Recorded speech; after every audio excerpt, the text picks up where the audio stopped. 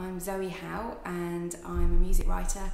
I've written a few books, one of which is of local interest. I worked with Brilleaux Johnson on his memoir, Looking Back at Me, which came out a couple of years ago. My first book was the authorised biography of the punk band The Slits, and the next book I've got coming out is about the Jesus and Mary chain. But at the moment, I've just launched a crowdfunding campaign via the publishers Unbound because they have just accepted my proposal for a book about Brilleaux, Dr. Feelgood's frontman and all-round wonderful guy. It wasn't intentional this way, but this year, in fact almost, just a few weeks away, is the 20-year anniversary of Lee's untimely passing.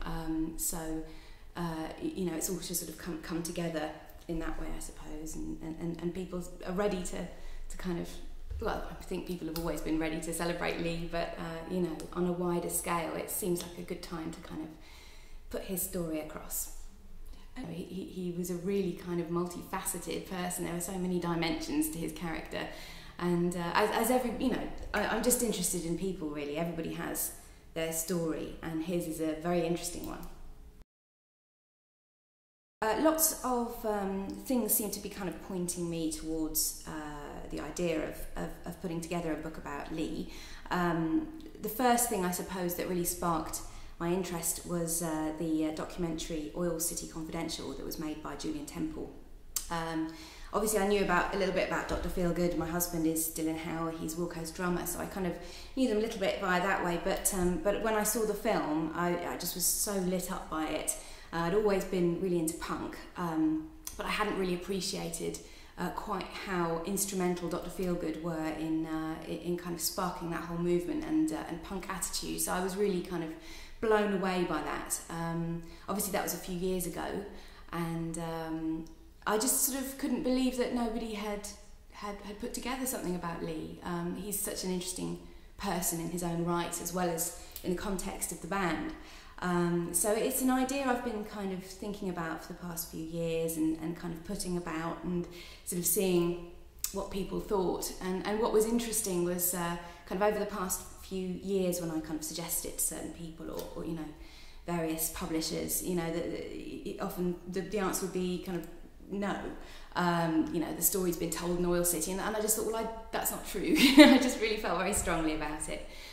So I just kept it in my mind as I was working on other projects, and I spoke to Shirley, Lee's widow, and I said, what do you think, because obviously that's very important to me, to have Shirley on board and to have her blessing. And she said, well, that sounds like a great idea. So I just sort of kept it in my mind, and thankfully Unbound, I sent a proposal to them and they liked the idea, and it just goes to show that it was I suppose an idea that's time has come, because when the campaign was launched to look for funding, it's only been live for about 5 days, and the response has been really overwhelming. In terms of putting the book together, should the campaign be successful and we get our funding to produce the book, I'll be doing lots of interviews there are lots and lots of people who are still around this area who were great friends with Lee and have been in touch and said, I'd love to talk to you. So I'll definitely be doing lots of interviews, and I'll be going into archives and trying to find as much as I can. And my kind of mission really with this book is to make it a little bit like the Wilco book, in the sense that it was, obviously the Wilco book was pretty much entirely in Wilco's words, so we can't do it that way, but I want to make it like a kind of compendium, a sort of a celebration of all of the things that Lee was really into and lit up by. So obviously there's going to be lots of rock and roll in there, R&B, and all of that sort of thing is going to be all present and correct, but what I really want to reflect are the other sides of his life and his personality that don't always get talked about, and to me that's often more interesting. We hear about the kind of rock and roll side a lot, and I think people like to sort of see their rock and roll heroes in sometimes a bit of a one-dimensional way. We see that person on stage and they've got a certain persona, and there's a mystique around that and a theatricality about that, and that's a beautiful thing in itself, but sometimes it's nice to kind of lift up the stone and look underneath it and and see what other interesting things are underneath.